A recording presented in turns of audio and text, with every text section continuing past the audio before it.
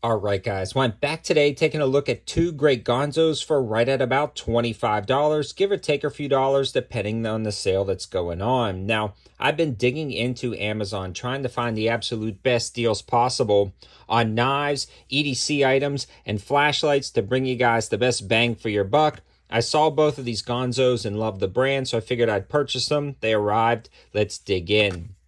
If you like these knives at the end of the video, you can check the links in the description below. They'll bring you directly to the sale. Now, those are affiliate links, so if you decide to click on them, it helps out the channel at no extra cost to you, just brings you right to the sale page. We're going to start with the Ganzo Firebird FH924. Now, this is available in 4 different color variations, features a D2 steel blade and G10 handle with a wire pocket clip. Now, this is nothing spectacular. This is not mind-blowing when it comes to quality, but what it is a great knife at an affordable price featuring very nice materials. The G10 has some pretty decent texturing, jimping on the back of the blade. The D2 steel comes fairly sharp out of the box, and the action is fairly smooth. Now, it's not something that's going to close on its own. You know, it's not riding on ball bearings or anything like that. So it's not the smoothest action ever, but it does a great job at flicking open. If you're looking for a nice little fidgety knife, something that you can carry in your pocket and really kind of just fool around with all day, this is a pretty cool option. I love the large cutout in the top of that blade, that Wharncliffe style blade. Allows you to do that reverse finger flip or the standard finger flip with that. So that's going to be the only mode of opening that knife, will be the kind of cutout in the blade.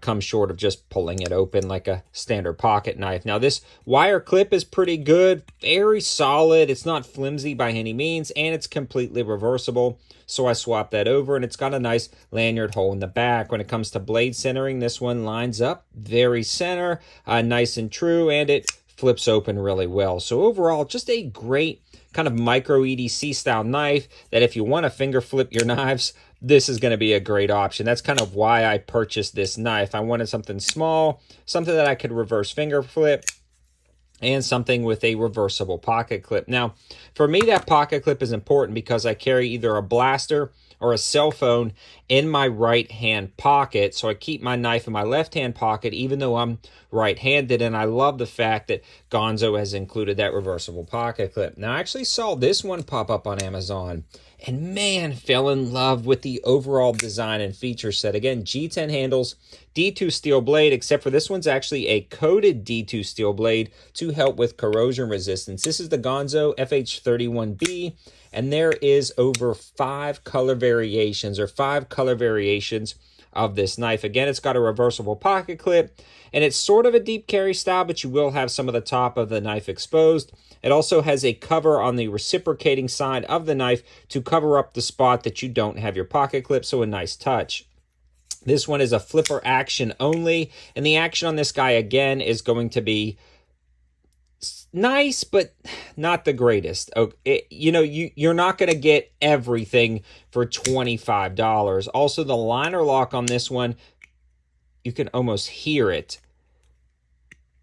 It's kind of gritty when it engages with that blade, so it's not the smoothest to unlock. Now, that's been kind of wearing in over time. When I first pulled it out of the box, it was actually a little bit difficult to undo that liner lock, but that's been working in. So overall, a great knife. Again, I'm trying to tell you guys like the subtle differences between something like this and other $30, $40, and $50 knives I review, and those details do matter. But when you look at the price of this knife, it is blowing me away.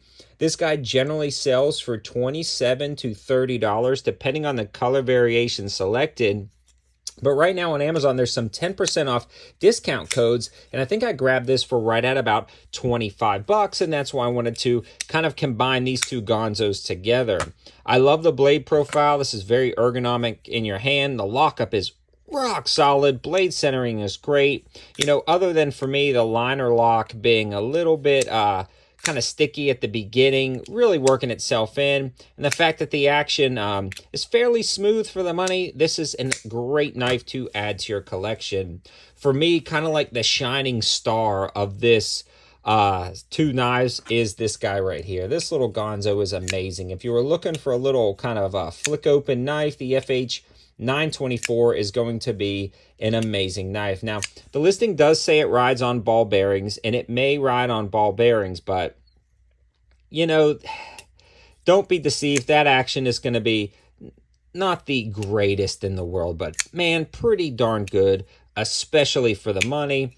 And again, that blade lockup is rock solid. So I'm super glad I added this to the collection. I like it so much, I might actually purchase the gray color variation. I've been really into that color variation lately, but let me know your thoughts in the comments section below. Do you guys like Ganzo knives? They have been a staple of this channel and the main channel for a very long time. I've been carrying them back when most of the blades were 440C, so it's nice to see they've expanded their materials into D2 and other steels.